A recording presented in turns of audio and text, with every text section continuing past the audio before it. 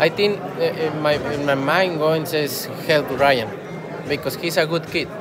He's a good person. You need to help him, and the people around him need to help him. So I feel a little sad for him because he need to have a good person, good people around him to hey Ryan, let's go, let's take it easy, slow down, and then we'll see. What's your motivation? You're on weight.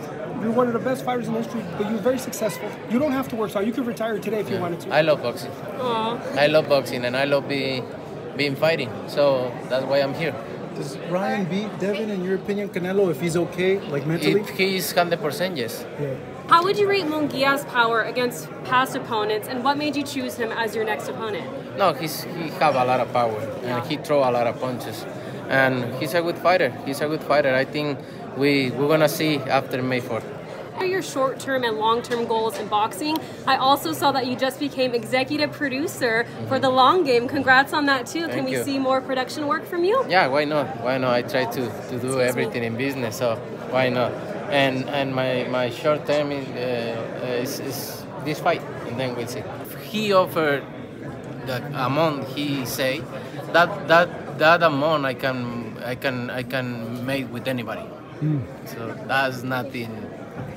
You don't think that's the one of the biggest fights that can be made? I don't. Maybe. Who knows? But he brings nothing to the table for me. He brings just 25 pounds more in the night, the fight on the night.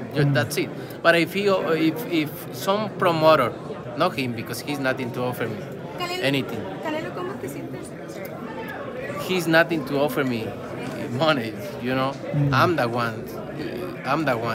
So, but if one promoter who I work to, they come and say, I offer to you 150 to 200 million, I fight tomorrow. Canelo, that's the only reason I fight with him, because the only thing he brings to the table is 25 more pounds. Canelo, I think this is a great fight that the Mexican fans are going to enjoy, but is there any pressure to make the fight? We're speaking about Benavidez because you got people like Mike Tyson and even Ryan Garcia. They said Ryan Garcia said if he was you, he would already fight Benavidez. Mike Tyson said you need to fight him. Is there any pressure? I don't need to fight anybody.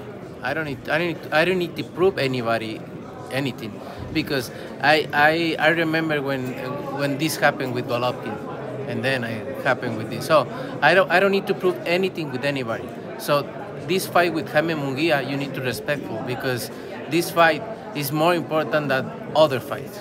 So it is what it is. And you remember when you guys asking me for Golovkin, and I fought with Golovkin, and then Callum Smith, and then Billy Joe Saunders, and then Caleb Plant, and then so never is enough for you guys. But I don't need to prove anything to anybody anymore. I've been done everything in my career. Do you respect their opinions, like Mike Tyson saying it? Do you respect his opinion, or how do you feel about like Mike Tyson? I respect his opinion if he is sober.